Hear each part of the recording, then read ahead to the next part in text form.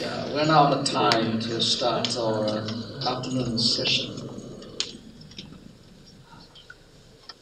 And you know, the people state the themes and the format of the sessions.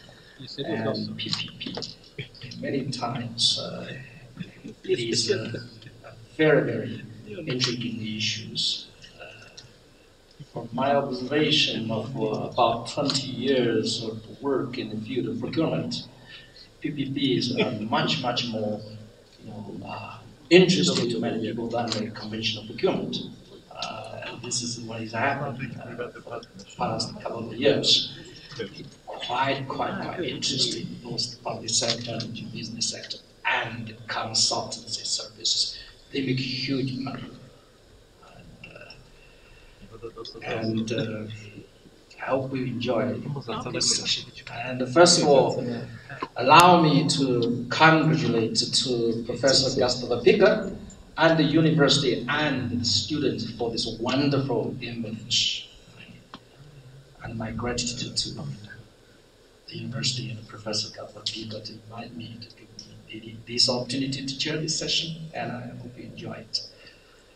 And PPP and the issue was touched upon in the morning sessions, both the innovation procurement and contract management. And in this very session, we will focus on particular issues of PPPs. I understand our two distinguished speakers will cover the particular issue of risk allocation, mitigation from both the theoretical and practical perspective.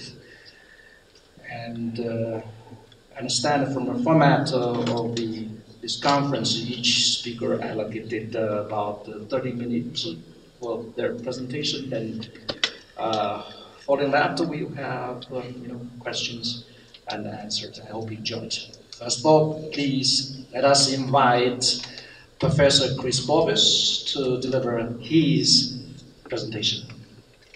Chris, please. Thank you very much.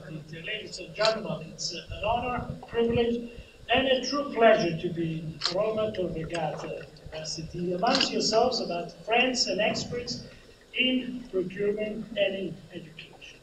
I was privileged enough to be involved many years ago with Professor Piga and Jan Jacob from the bank to conceptualize the entire master's program, the education on procurement, and I'm delighted. I'm emotionally delighted to see such a progress, such a phenomenal impact of the master's program in international, national, regional, and also institutional changes in procurement across the world. So it's with pleasure today, I will speak on something quite boring.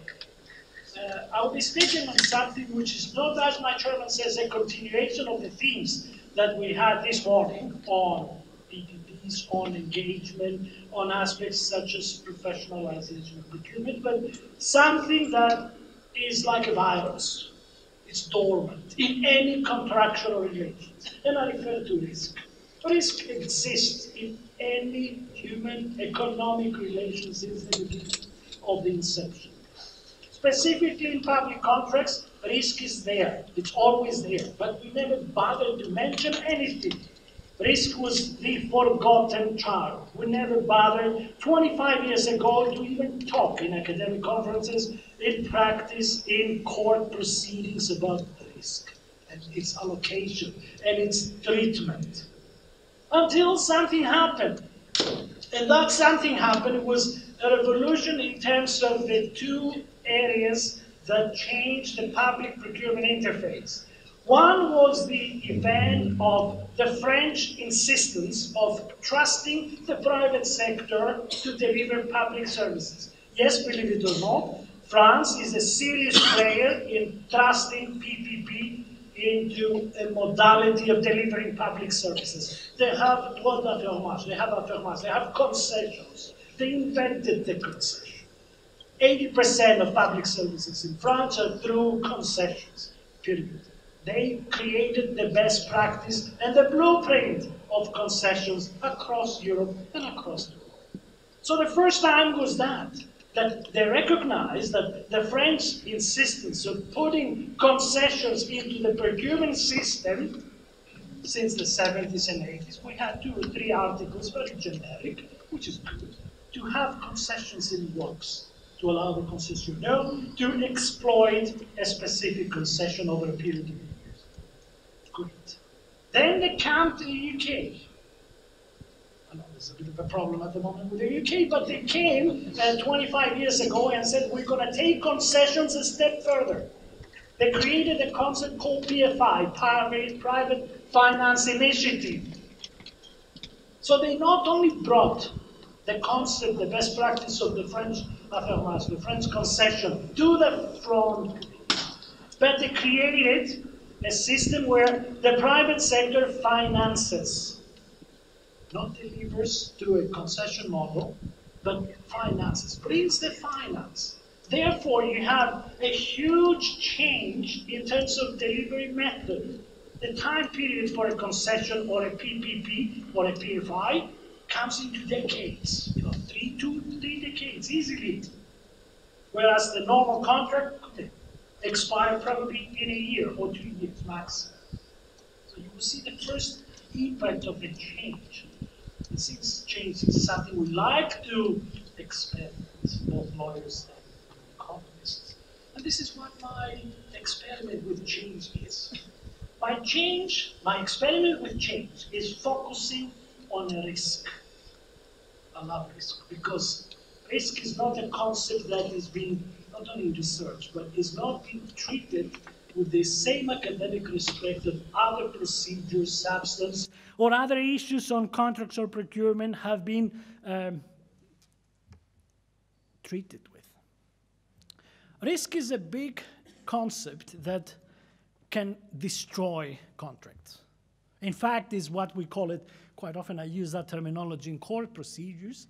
A risk is like a feline. It's like a cat, but like a big cat, like a tiger. It can eat you. You can go and pet it, but don't go too far, because the moment you try to trust risk, that's the moment that the risk will take you. And I'll prove you. Risk in public-private partnerships happen because not only the period for delivery and engagement is there, not only because of the financing modality is changing than the traditional public contract, but quite often because through risk we have the public, the end user, you and I, paying for the service. So the whole thing changed. Let's see how it translates into something that we're trying to research. I started with a concept as an academic because I have also some love affair with practice, institutional and private practice. I started with categorizing risks, codifying risk. The economists love that, and my friends, my economists, love me because I love that methodology. Categorizing risk focuses on mainly 3 theories.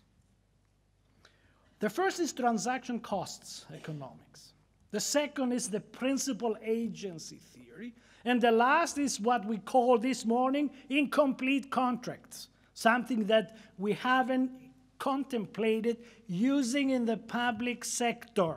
Incomplete contracts. We leave something for some later on to devise the outcome of the contract. The outcome of this categorization is a concept called perceived risk. What you as a private sector, what I as a public sector perceive as risk. That's what counts. This is the end of the so-called categorization. What's your perception of risk? What's my perception of risk? If they meet, if they coincide, we have equilibrium. We have something that we can build, something we can treat risk. And where we can treat risk, where we need to find risk, the contract. Simple as that. No matter where you're looking for, risk is in the contract. Don't look further. Take the contract and you will see through the contract risk. The problem is, who is going to look for it? Quite often, the lawyer will look for risk. But most probably, the lawyer is useless in understanding risk. Therefore, you need the economist to come and put a price tag, put something that quantifies risk into a contract for its treatment. Remember what I mentioned to you. Risk exists, is a dormant, is a virus concept in any contract. The lawyer will identify this is risk. Who is going to treat it is the economist, because he has the brain power, the training, the treatment of understanding pricing of the risk. And that is conceptually fundamental, important into an outcome of the exercise. I've done approximately 160 complex PPPs since 2008 until today. Somebody will say, Chris, you choose the complete wrong period, because 2008 until today, we have what we call a big recession or a big problem. So maybe the readings, they're not so accurate. Well, I contest that and I say, well, we can see more accuracy because the screws are so tight. The financial screws are so tight because of the recession. Therefore, you can see elevation of risk more prominent. I found the following risks through categorization. The first is relation and representation risk. This is where probably the aspects of the contract, the two parties, the public and the private, in any partnership, will fight for their interest. Representation and relations. That covers everything around their own perceived risk for interests, self-interest. The second concept is the performance risk. You heard this morning, you will hear later on, you've done in your practice, you've done in your profession. Performance is everything. How can you perform as a private sector, as a contractor? How you can perform as a public sector, as a procurer?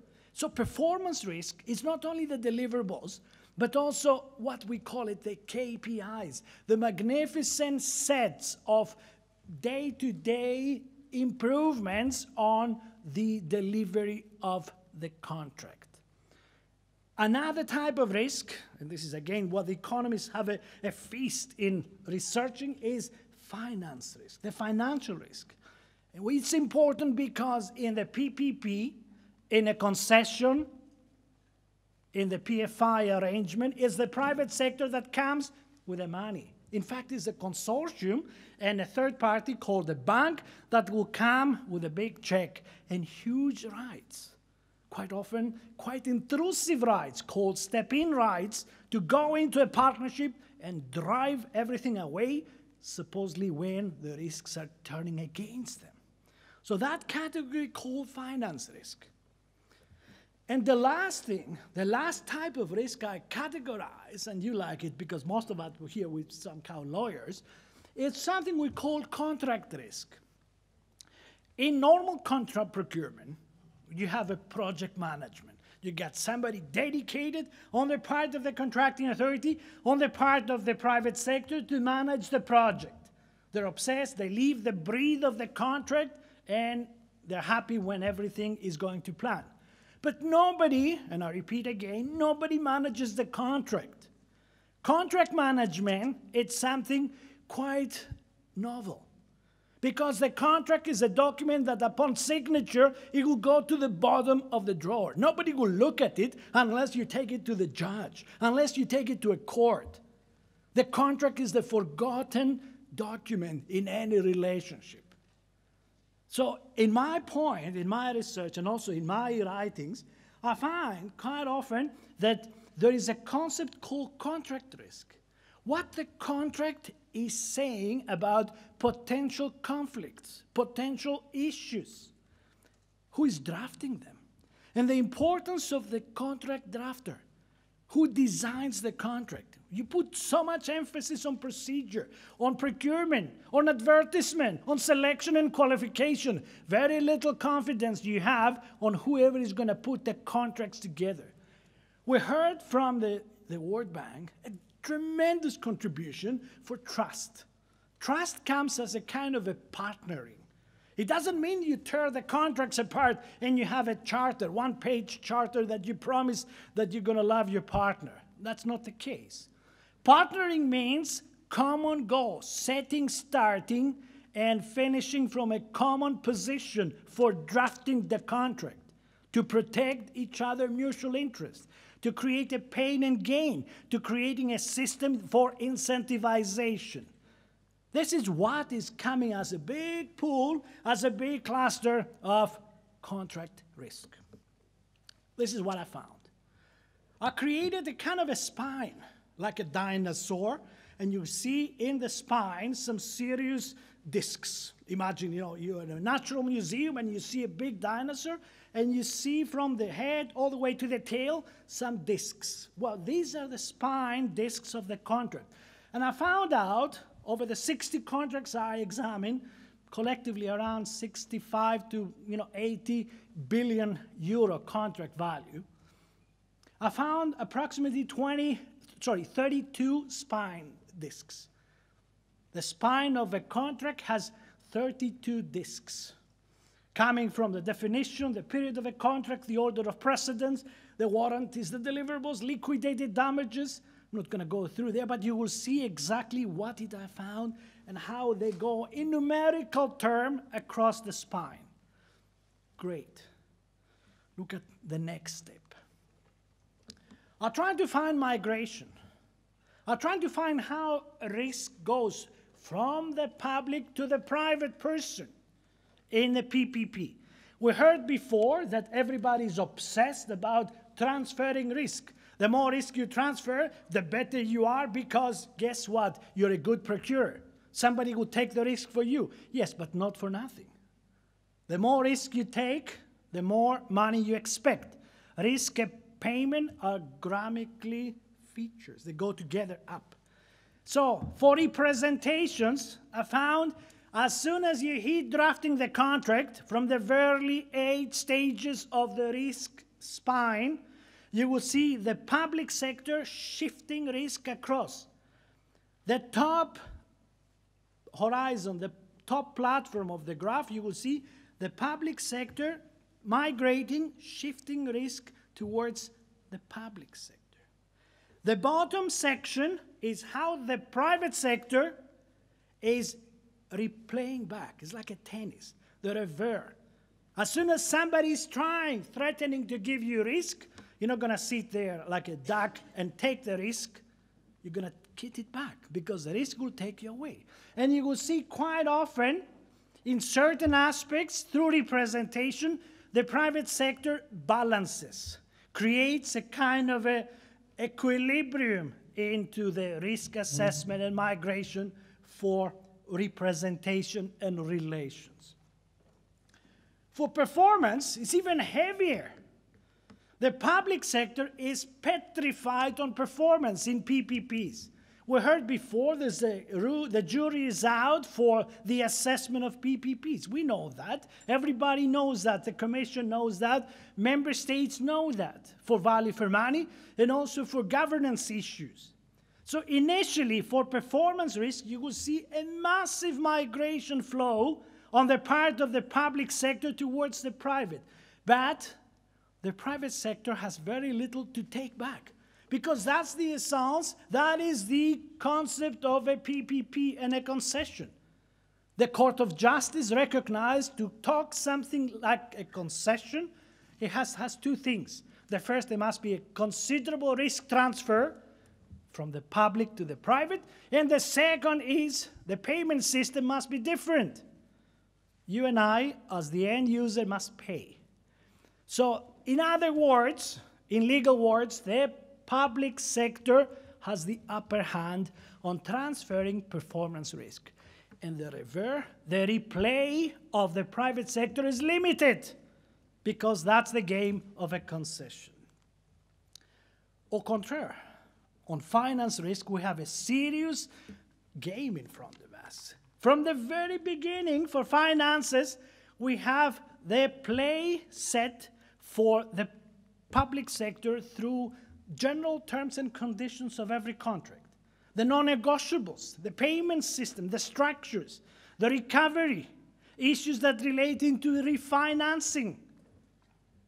The private sector also has a serious appetite to replay back the risk, to create as much as possible a balance in order for the finance risk not to become a performance risk.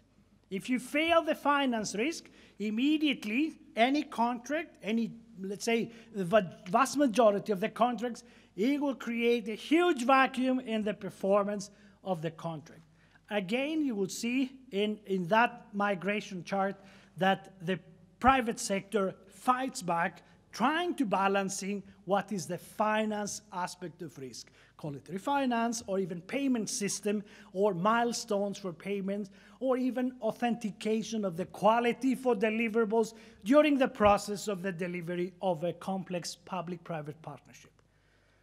Last but not least, the contract risk migration. This is the most complex, the most complicated aspect of every PPP. This is where the lawyers make the money. This is where the good lawyer will save the public sector and the PPP from a lot of hassle in the years to come. And don't forget that the PPP will have the best part of 2 decades. That will outlast 3 or 4, perhaps 5 governments. So a PPP is more important in time-wise than any traditional government. Depends on which part of Europe you are also. You will see also that sort of migrations from the public to the private, and also the private sector also hits back for some balancing requirements of the contract arrangements for risk transfer. The combined sets, the combined maps, just only for your own eyes, and probably to see how busy the traffic is, it proves that the public sector has the upper hand in the migratory pattern of risk. The reason for that, because the public sector has every risk to get the movement, to create the ball, to create the game towards the private sector. The private sector, on the other hand, is more effective. It hits more accurate in the returns of the risk transfer and migration in order to balance. Look at the amount of traffic goes from the upper part of the graph.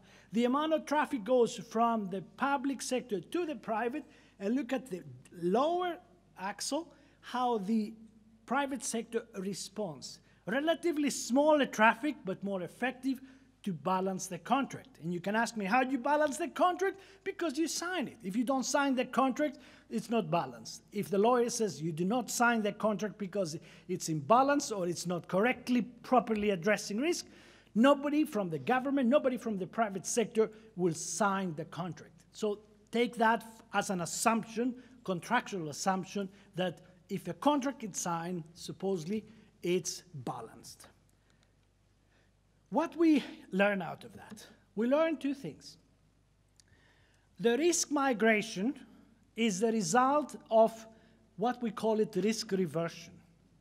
The more risk goes from the public to the private sector, the more reversion, the more balancing need on the private sector is necessary. The reason for that is because if it's not the case, the contract will not be affordable. The PPP will be too expensive.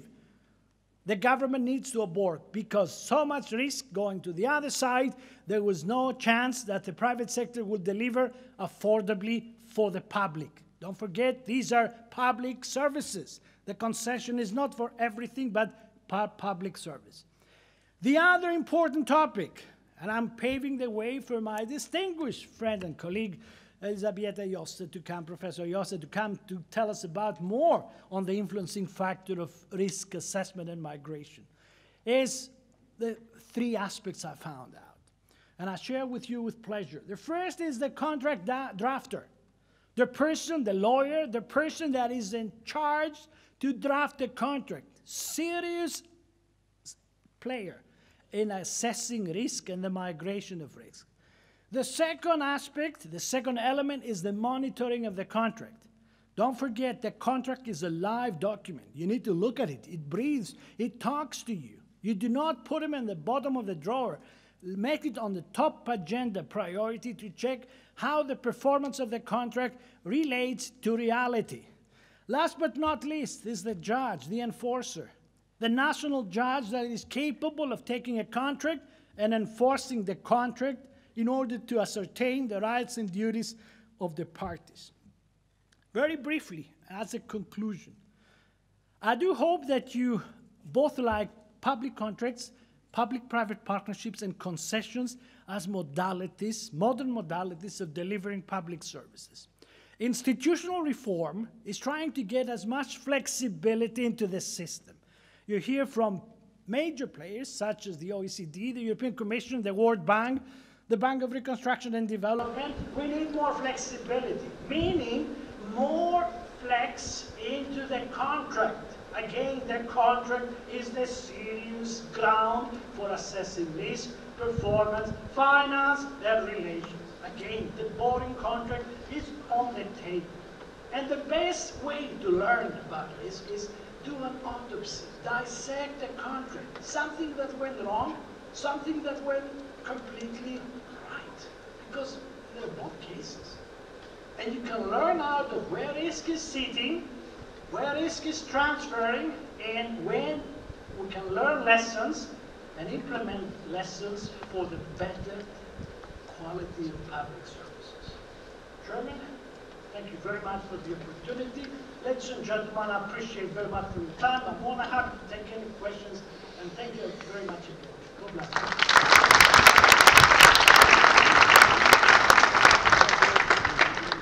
Very, very impressive. Thank you very much, Professor Chris Bovis.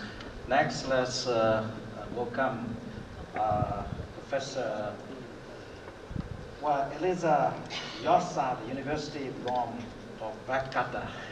Okay, please. You can put up the slides. Thanks, Gustavo, for inviting me. It's really nice to be back here. And thanks to Fugua and to Chris for the presentation and the interesting talk. Okay, maybe can I get the front of that? I'll try not to be hidden by the screen. I'm not as tall as Chris, otherwise I will stand up. Okay, so public-private partnerships, where do we stand? Let me say I'll give a talk, 30 minutes more or less. I want to briefly discuss some trends, characteristics, and rationale for PPP, to then lead to something that is strictly related to what Chris was saying on risk allocation and contract design, giving some good and bad news. So suggestions on what to do, and if I have time, I would like to report about an interesting positive case which highlights the role and importance of institutions. So first of all, why we're here and why this is a main issue, because you all know that we need infrastructures. The OECD in 2015 estimated that the total global infrastructure investment requirements by 2030 for transport, electricity, transmission and generation, distribution, water and communication will be no less than $71 trillion US. Amazing. And this is about 3.5% of the annual GDP over the period 2007-2030. Now, we also know, here I refer again to the OECD, another study, that many of these infrastructures in the past have been provided by the public sector, but due to budget constraints and possibly also some sort of ideology sometimes, private investments have also been mobilized, but the reasons about this will be discussed later. Overall, PPPs account for potentially 15% of the annual capital central government expenditure around the world. So what are these PPP? I always want to give a brief definition of what I mean by PPP, because sometimes there are different definitions.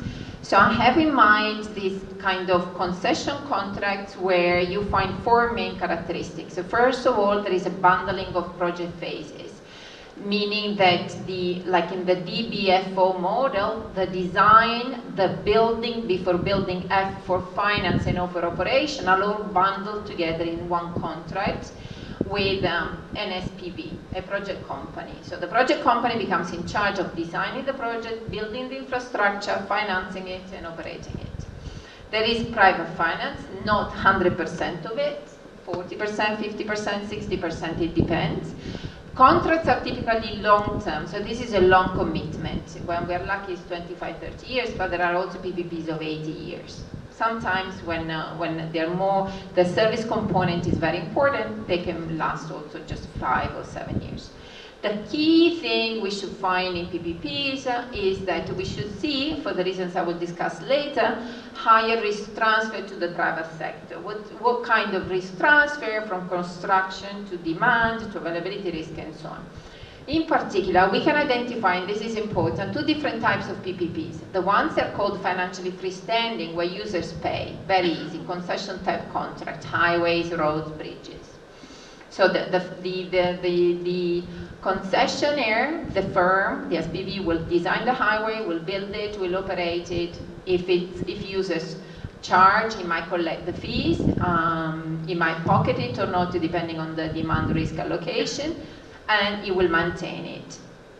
This is very different from what are called availability payment PPPs, where instead users don't pay. Typical example being prisons, users don't pay, but still we have the design, building, and operation of the prison done within the private sector, and here there are some shadow prices or availability payments are paid directly by the public sector. Availability payments are also used for schools, and hospitals.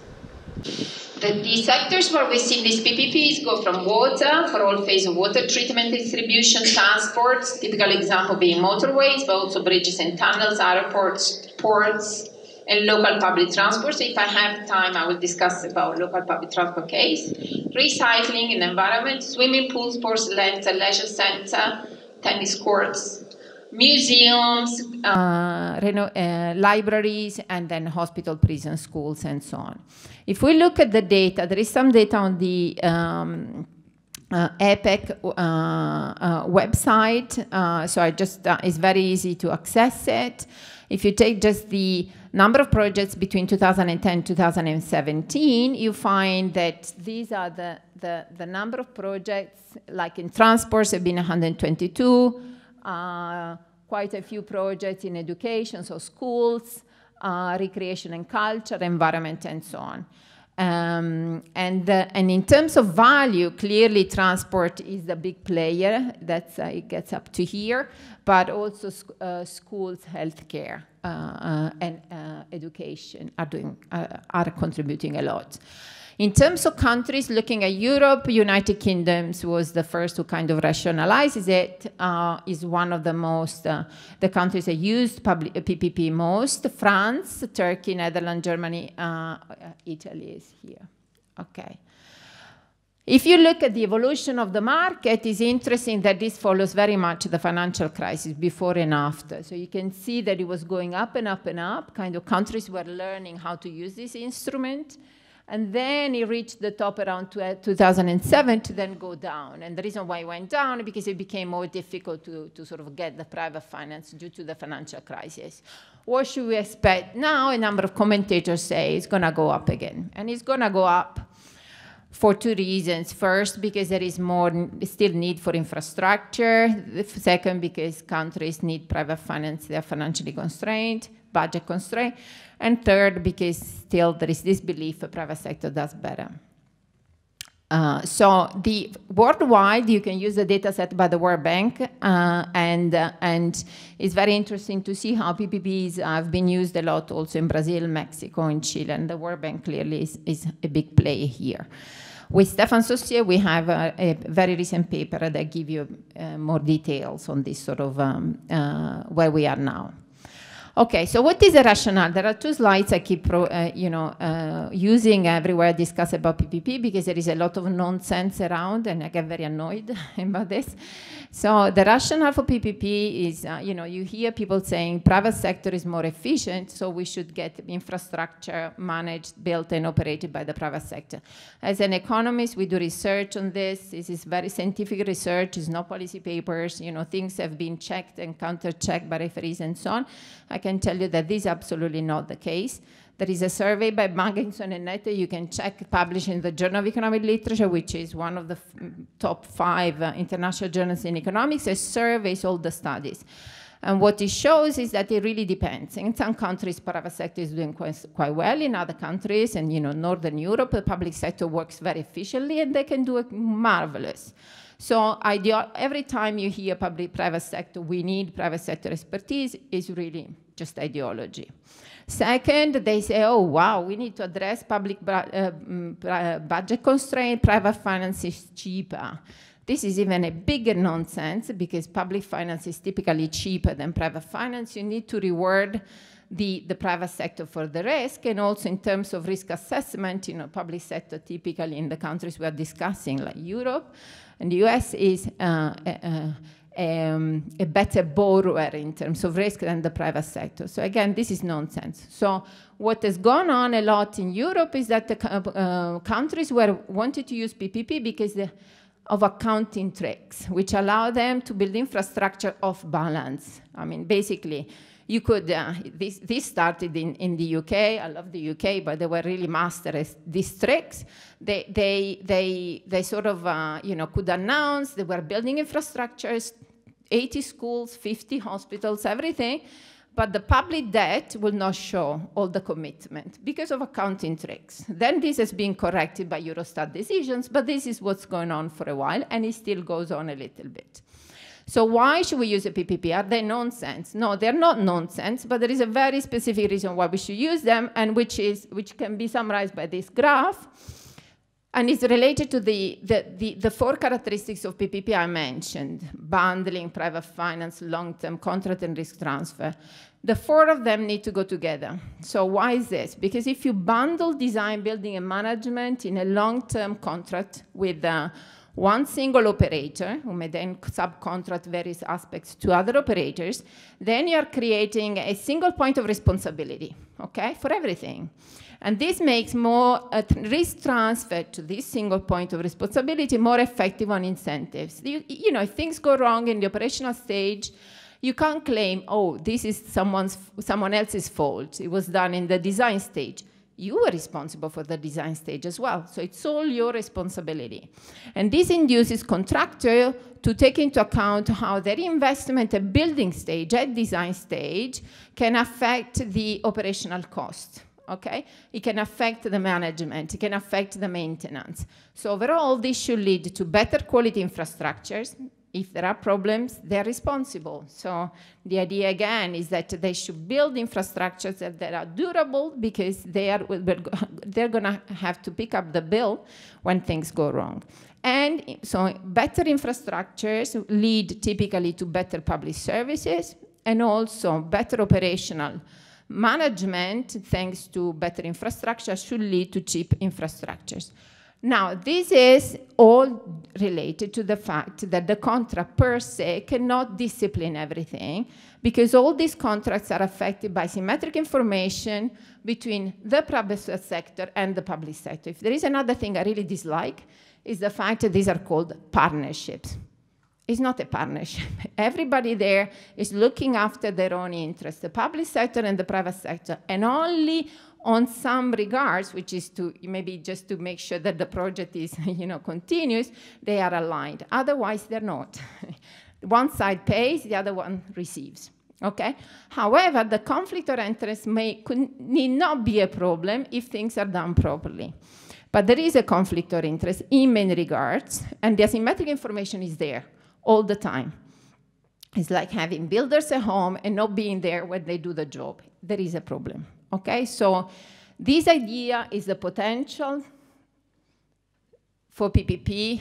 In practice, problems may arise. So the key to PPP is risk transfer, exactly as Chris was saying. Now, what is risk? So there are so many uncertain outcomes which have a direct effect on the provision of the service. They affect revenues, they affect costs, they affect social benefits. Risks in PPP can be either retained by the public authority or transferred or retained by to the project company or transferred to the project company and then reallocated to third parties like subcontractor, or they can be covered by insurance, or they can be transferred to end users in the sense that prices will go up when things go wrong. Now, Chris has already mentioned this, I will be very brief. There are so many risks and categories of risk, mystification of output requirements. The public authority may say, I want A, and then realize a year and a half later, they actually need B. Design and site risk, construction risk, time schedule risk, operational risk, demand risk. You expect 2 million users, and you find that there is 1.5 million. Availability risk, risk of changes in public needs, legislative, political, and regulatory risk. These are the government just saying, oh yeah, I don't like this contract anymore, I'm gonna change it. No, the usual thing. And residual value risk. Now, the risk allocation affects the expected returns from the project and their riskiness. So clearly, risk allocation affects the bankability of the project. So that's one thing to take into account. The more risk you transfer to the private sector, the more they need a compensation for it, okay? Second, the risk allocation affects, as I said, the accounting treatment of the PPP, which due to the Eurostat decision, may affect also the legislation that applies on whether it's a PPP or not.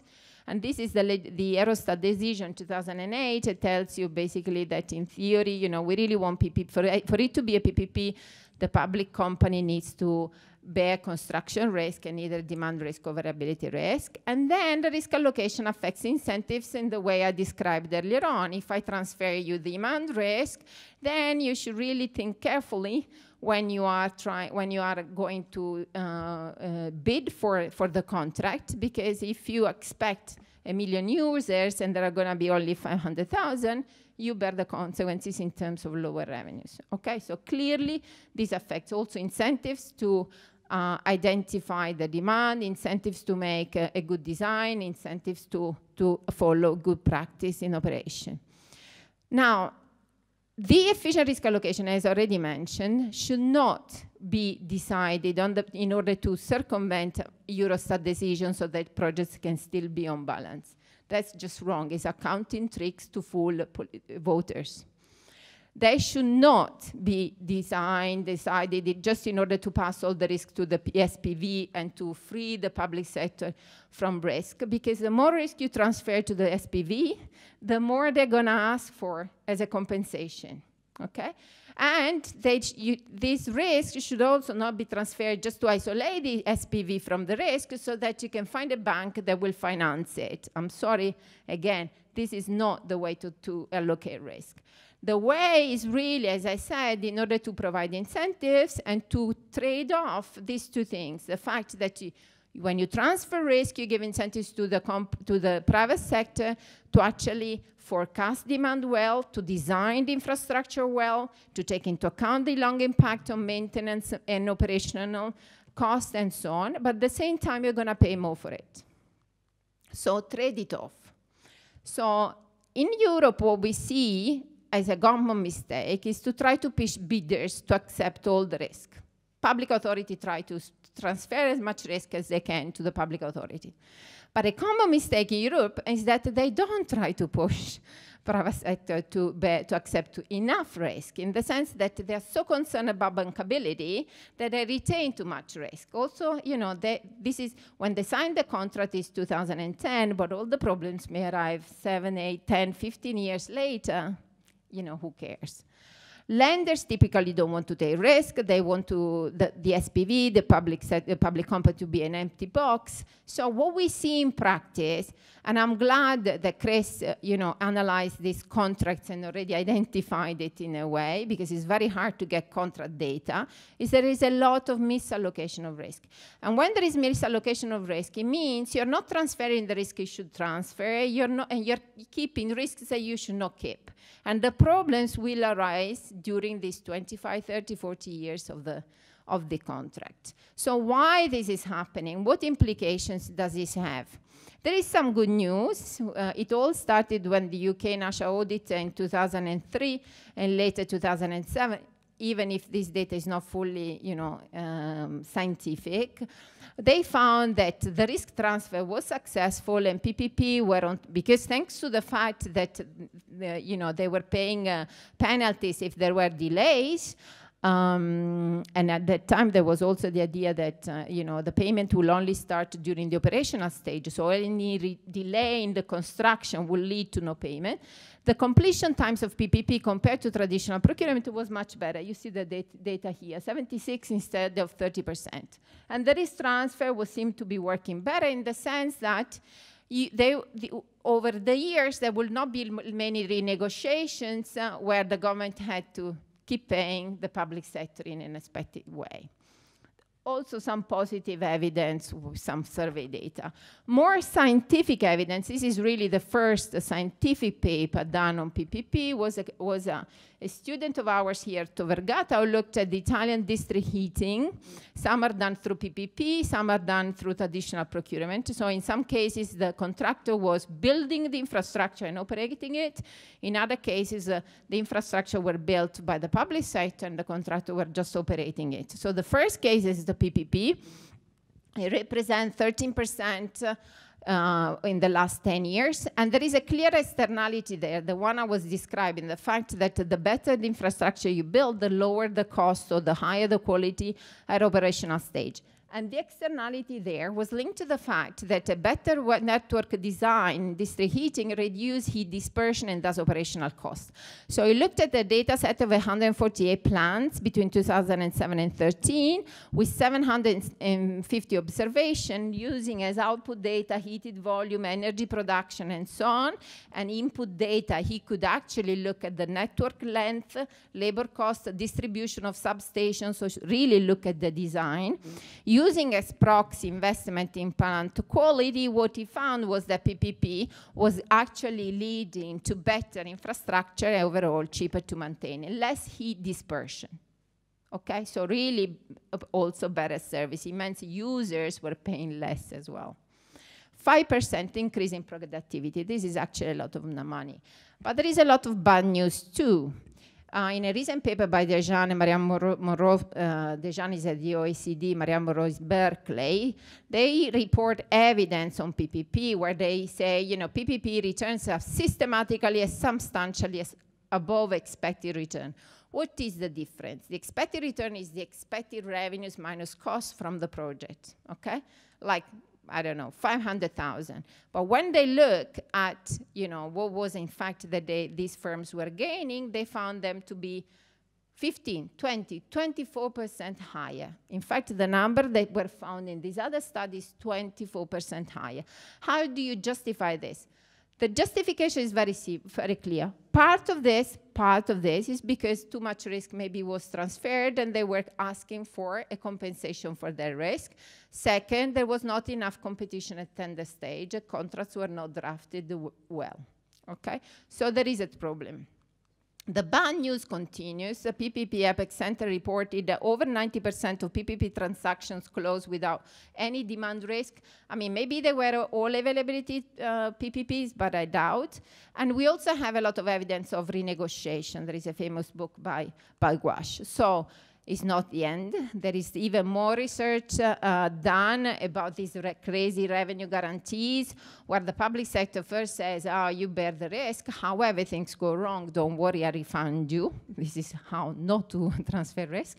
So revenues guarantees were basically ensuring the contractor, that if the revenues were not high enough, the government will chip in. There is a paper by Hemming where an angle where some of this evidence is reported. But who understands about risk transfer? What is a fair rate of return for risk? It's very difficult for the outsiders to judge. We said 24% earlier was the premium for risk on average found in the previous study. London Underground, or famous PPP, is 20%. Is anyone in this room able to tell me whether this is a fair compensation for risk? Who is going to know? You need so much expertise here. What else? When we look at the signed contracts, we find that even big institutions, and the World Bank people may correct me if I'm wrong, make completely different choices. So, for example, who should bear traffic risk in a motorway? The World Bank says that traffic risk should be borne by the contractor, but the Indian government standardized contract says the opposite. What is right and what is wrong? So why there is this bad implementation in practice? I mean, this is the thing, you know, theory is wonderful, I love it, but then now it's time to really address why things are not working when they're not working in practice. Sometimes they're working, but not all the time. So the first thing is that public authority should choose PPP only when is efficient. And we said that it's efficient if there is a big externality across stage, so the risk transfer and bundling can provide a good incentives. Very often there isn't. What the public authorities should do, and this is how the legislature said in many countries they should operate, is before choosing a PPP, they should construct a public sector comparator. What is a public sector comparator? They should do a study that says how much will it cost within the public if we did this infrastructure in traditional way within the public sector instead of doing a PPP. The idea is great, you know, wow, yes. So you have the alternative, and then you should go for PPP if and only if you find that the bid at tender stage is better than that, or you even put the public sector comparator as a reserve price in the tender. But in practice, whenever you talk to public officials over a coffee, they tell you, yes, the way it works is the following. First, we decide whether to do a PPP or not, and then we go and draft the public sector comparator in such a way that it makes sense what we're doing. Wow. Has any of you seen public sector comparators, by the way, data? So the other thing, which is really, I think, bad, Chris will correct me if I'm wrong, is this idea that you negotiate the contract after you have identified the bidder. So how does it work? It works the following. You bid on a contract with millions of years at stake. You identify the best offer. Then once it's been identified, you sit with the bidder and say, okay, let's now decide who is going to bear the risk.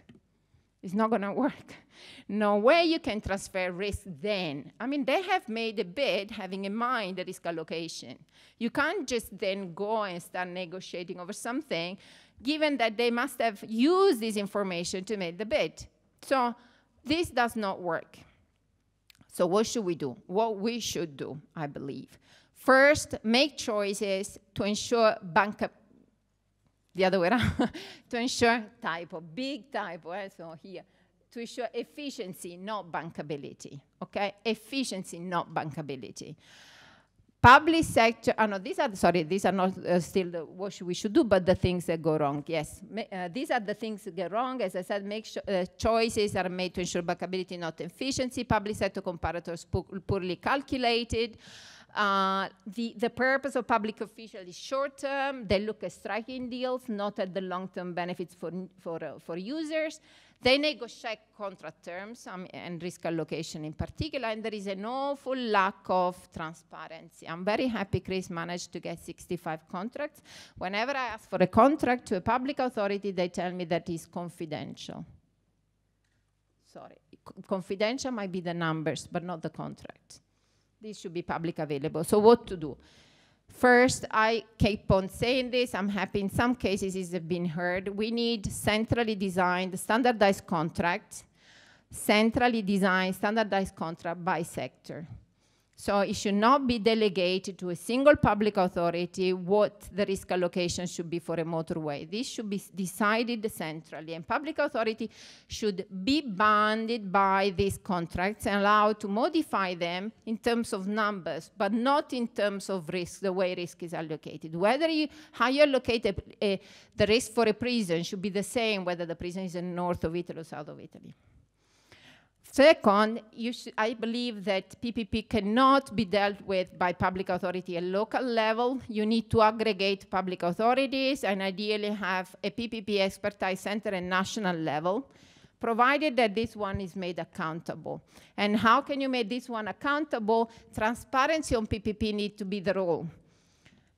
Contracts need to be available online. As I said, the commercially sensible information is very limited. It should not be commercially sensitive how much the contractor is being paid, or what its performance is. And once you have done things centrally, you can then compare similar contracts and do benchmarking. Of course, then you need a lot of training for PPP officials, and going in the details, this is very important because these are very complex things. Very often I even happen to talk to public officials who were heroes and very well meaning, but they just did not have the training. And of course, lack of training, makes corruption, the risk. The benefit of transparency have been shown for public contracts. This is, again, an academic study, which we're looking at contracts, the performance of contracts above, just a few dollars above and few dollars below the threshold where the publicity requirements change. And you see this big drop. This big drop says when the contracts was made public, tenders were made public and advertised, the number of bidders was much higher than when it was not. And this is the discount offered from the reserve price to the winner when the tender was advertised and when it was not. I bet that many improvements could be achieved if there was a clear commitment government-wise about transparency in public contracts. We use, this is a final point on competence, we consider, we never managed to access data in Italy, and this is a very upsetting, and if there is someone from the anti-corruption authority, this is something I remain very upset with. So even the anti-corruption authority in Italy doesn't release data. This is not very good.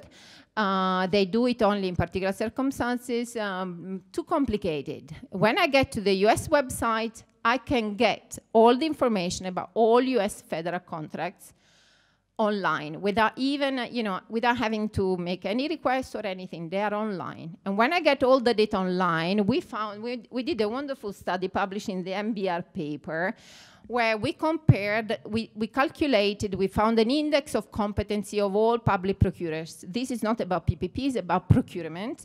And we found a strong positive effect of competence on both time and cost performance. So in particular, what we found was that lifting the level of competence of all federal bureaus to the best, the 10% bureaus, which happened to be NASA Glenn Research Center, would imply reduction in cost overrun renegotiation by $102,000 per contract.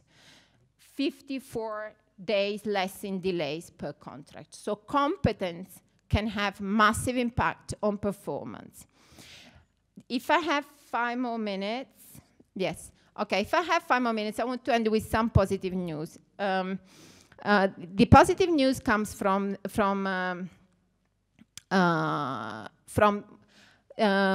doing a study on another concern I have, which is, all these big PPPs, we are, for many of them, just at the first tender. What should we expect when the contract ends and there is a new tender? Okay, our concern, our fear as economists is that in most cases, in the new bidding, the incumbent will win. So there will be no competition at tender stage.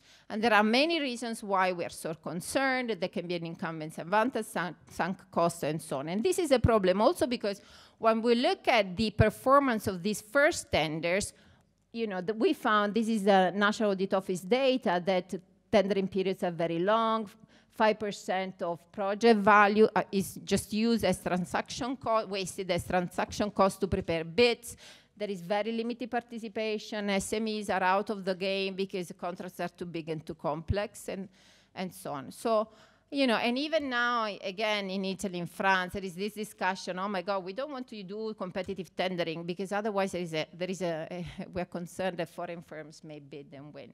I mean, the issues are big, also politically.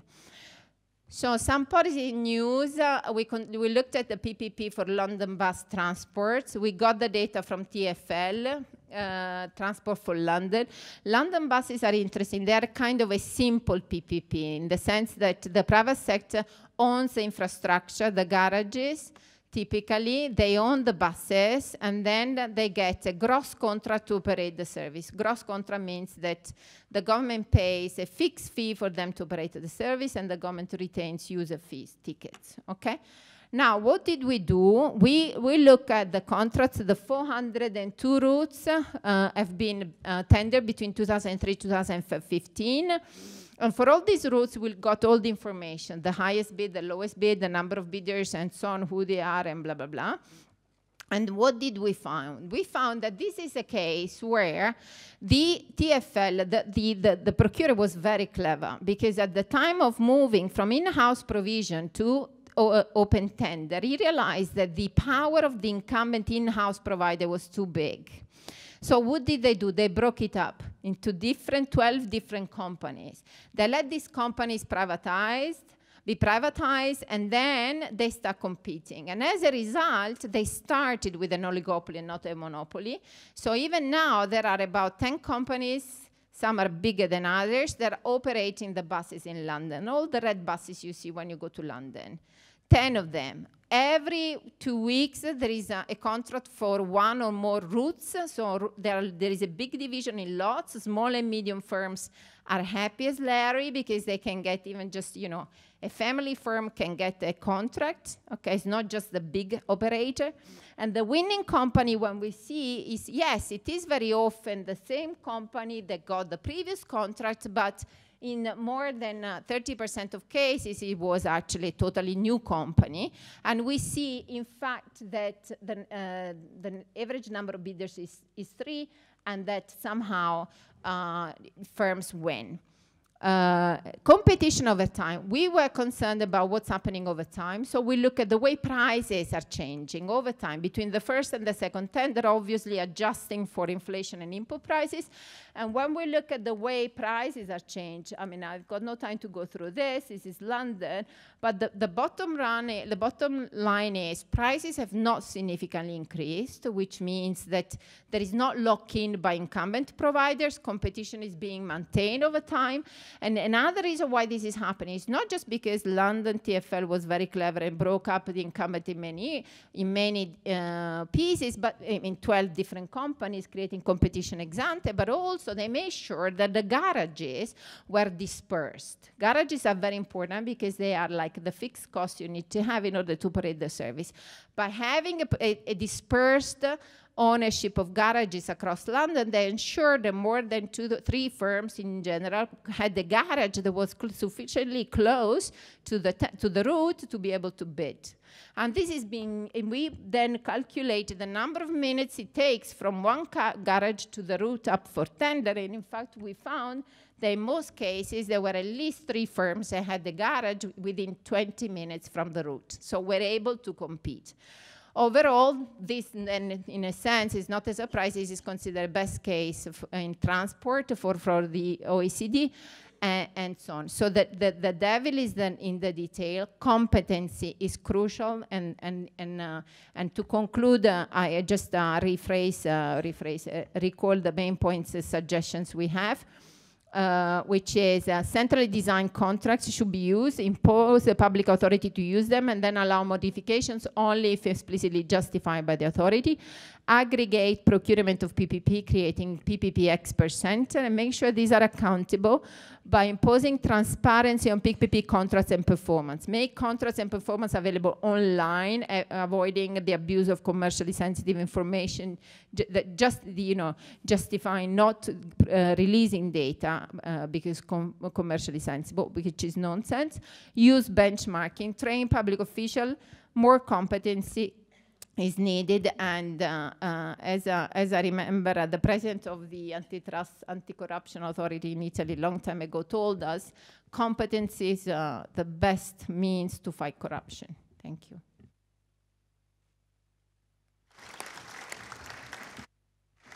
Thank you very much, Professor Iossa, and as time flows, and I invite the floor to questions, please.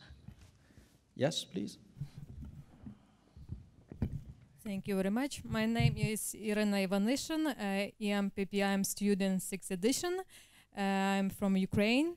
Thank you, Professor Iossa and Professor Bovis, for the great, interesting presentation. Nowadays, our world is changing faster and faster, and it's not easy to implement some long-term contracts. From your perspective, which is the other main factors for successful implementation of PPP contracts? And what do you think, do they will change in the next 10 years? Thank you.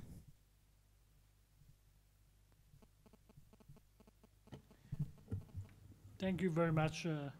Thank you very much for the question. In my view, the fundamental for any public contract, including a concession, a public-private partnership, or even a plain traditional two-way contract for delivering public services, is what they call, the practitioners call the business case.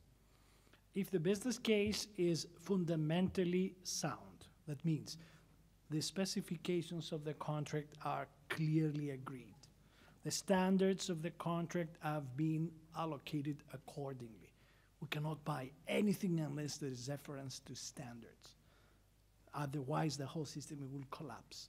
So that is the first step, specification standards in the business case.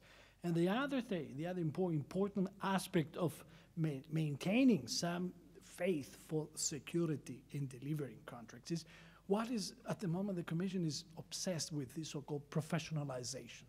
You heard of that. You hear from institutional reform, we need to professionalize procurement, meaning that the procurer needs to professionalize, which means that the procurer must be more commercially oriented.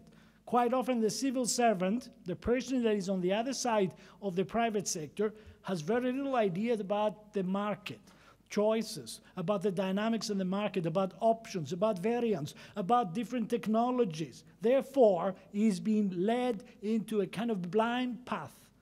The sooner the capacity on the commercialization, risk education, but mainly the plain negotiations. Would you trust your civil servant negotiating successfully PPPs? Many member states, I asked this question to the European Parliament, many MEPs says that the normal procurer is not capable of understanding what is at stake for negotiations, let alone arriving at complete negotiations. It's economic diplomacy plus negotiations plus quite often a kind of a psychology. We don't have that at the moment at any member state, including the advanced states, Germany, France, even UK.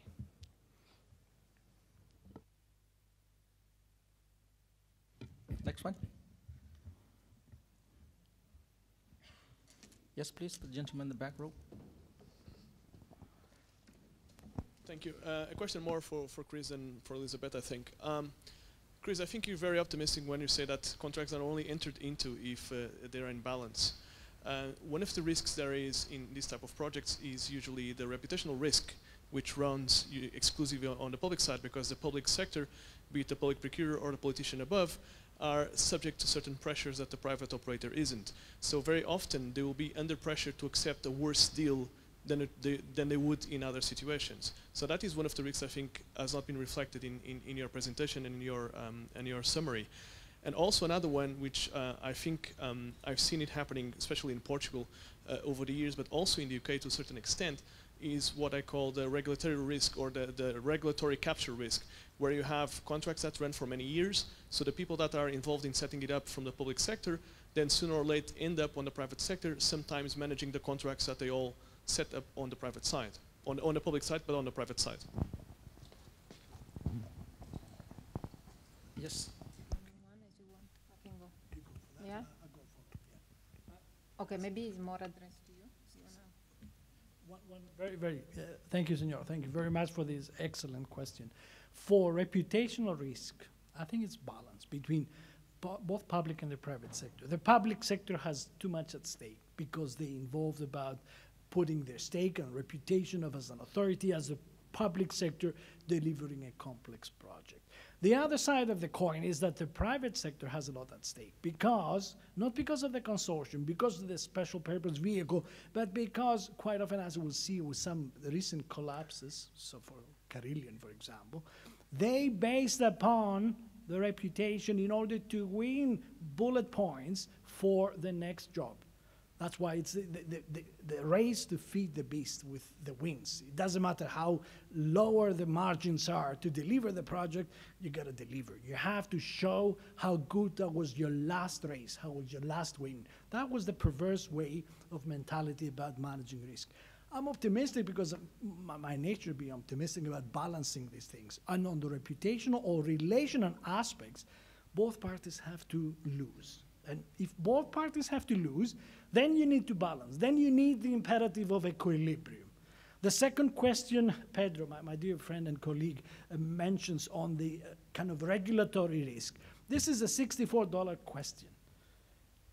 5 years down the line, a new government comes and doesn't change the contract. The PPP stays as it was signed 5 years earlier. It changes the regulatory parameter. So a modality to deliver public services through, for example, a bridge crossing has a competitor, an underground tunnel. So people have a choice, either to cross the bridge or get the tunnel. In other words, cannot be reflected in any model. Even the most, let's say, forward-thinking lawyer cannot identify this happening. Well, you can. I have tried many times forecasting regulatory risks. Every time it says you're too pessimistic, take it back, we're not going to change. But this is the most important thing. That's the whole thing will collapse. And you will see PPPs in Australia and Victoria, remember the state of Victoria, completely collapsed because people didn't buy the risk allocation initially purported by the government. And they selected a different route, so they didn't pay the toll.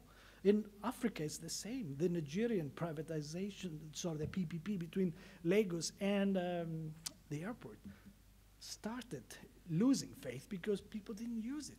In fact, they didn't pay. They used different routes. Therefore, regulatorily, it's the most important risk that will collapse the PPP. Okay, can I say something, maybe go a little bit in a different direction?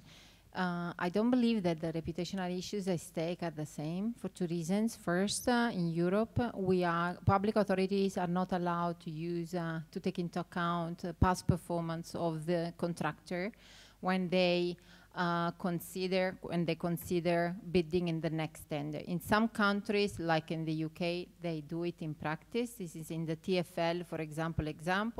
Sometimes they don't award the contract to the lowest bidder, precisely because they take into account reputation or they want to reward an incumbent for doing particularly well. But in other countries, like in Italy, there has been absolutely no possibility to use it. Now we know that the new the directive has tried to change this a little bit, but the reputation at stake to me is very unbalanced. And in that regard, I would like to to highlight something again about the competency. The paper we did looking at the effect of competency on the US federal contracts, one of the we then tried to explain why was NASA so much better than the other bureaus, okay? So what was explaining that difference in competency and in performance? And one of the things we found were incentives within the public sector. I know about, I don't know the details of Portugal, I know the details of other countries. Very often public officials who do well don't get rewarded. If they don't do well because the contract goes bad, they get isolated or sort of blamed. Instead, incentives in the public sector should really give the right incentives to those who take responsibilities and then do things well to be rewarded for that. And in that regards, I think Italy is moving in one direction which is really good, which is to introduce a system of qualification for public authorities, at least in some regards. Gustavo will talk about this later, but the idea that For example, you know, the PPP, as I said, I don't think it should be managed by small public authorities. There should be a central unit. Transparency and accountability of these units should be ensured, precisely because even reputational issues at stake are not balanced. Yes, still have a couple of minutes. Yes, Professor Iossa, please. Now, just coming back to this last sentence by Elisabetta. So if we centralize PPP with a center of competence, but then we put together your example and your concern about SMEs, then you are basically asking this expert center to take that consideration into account and provide, whenever it is possible, tons of lots. Is that what you're saying? When it's possible? I think, you know, even for, so the Transport for London case is one where they divided the City of London into many lots. And that does allow SMEs to operate. I think, and I totally agree with you, that the concern for PPP should be a policy concern. And the centralization that has led to bigger contracts is absolutely no good. But also because in PPP, this is particularly, in a sense, bad if we do it when it's not needed, also because it's inevitable that the firm that will run the show for 20 years in the contract will gain a lot of experience and expertise, and you don't want this firm to end up being totally locked in, that at the end of the contract, the new tender will go deserted, or you just see the same firm winning and winning all the time. So yes, I agree, absolutely. Centralization should not go with bigger contracts at all. We need a role for SMEs to ensure competition being maintained over time. So smaller lots whenever is possible. No big economies of scale and so on.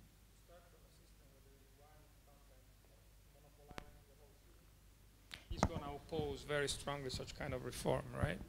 He's going to be opposed against dismantling. So just to name an example, in what's happening in Rome at the moment, they have the big in-house provider for transport service. There is a lot of politics there.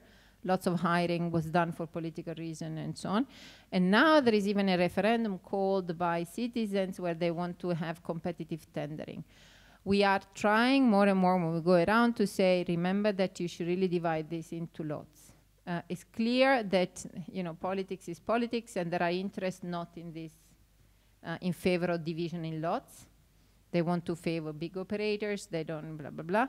Maybe just the fear that a foreign company may get the tender will induce politicians to actually divide this into lots, which is also a way, in a sense, to ensure local firms may win. You know, a division in lots, so for competition reasons, you want to divide in lots. If there are big economies of scale, you can still deal with some of the, you can still induce internalization of economies of scale by doing combinatorial auctions. All these require a lot of competency, so we'll see.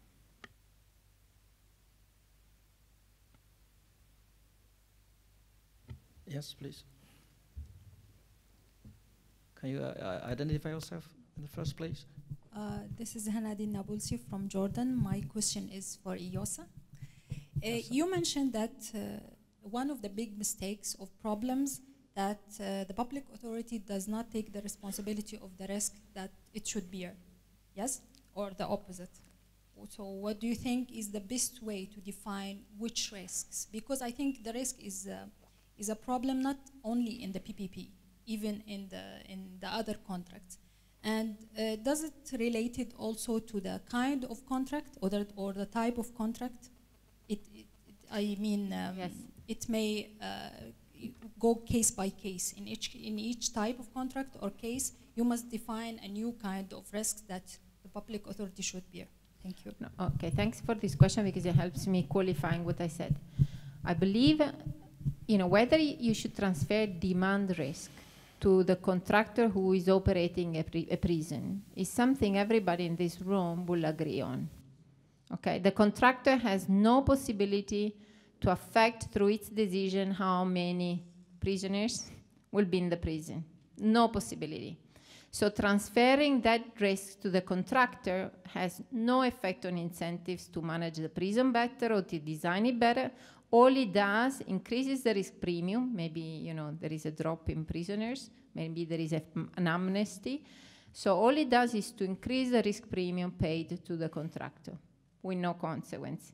The government instead makes a decision that affects the prison number of people who will go to prison, so issue better risk. Everybody will agree. We just need to think about it a little bit more, but everybody will agree. So this is to say all prisons, and we also agree on this, demand risk should be retained by the public sector. Okay? Similar things can be done, at least sometimes a little bit less intuitively, in every sector for every type of project. So the risk allocation in motorways should be defined by the standardized contract. A group of experts, policymakers, you know, public officials should get together and say, how should we allocate risk in motorways? Write it down in a contract, make it standardized, and that should be the leading contract. How should we allocate risk in schools? How should we allocate risk in leisure centers, museums, and so on? So the risk allocation should follow the sector, should be by sector, by type, typology, but then be the same. Good. And are there any other questions? If not, I would like to take the last one. Very brief one.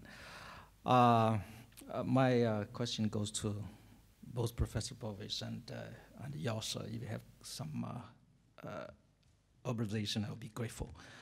You know, in the commercial world, it is saying that the principle for risk allocation is based on the principle that, you know, whoever can better control the risk.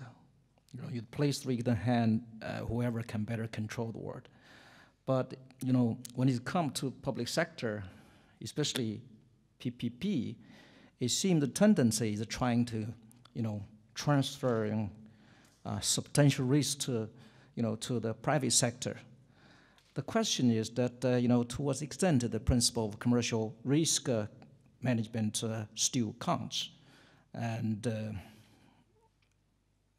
you know, if it is, you know, how to balance, you know, between you know, the commercial principle of risk management and transferring substantial risk to private sector in terms of PPPs. Yeah, thank you very much. Thank you, Chairman, for this.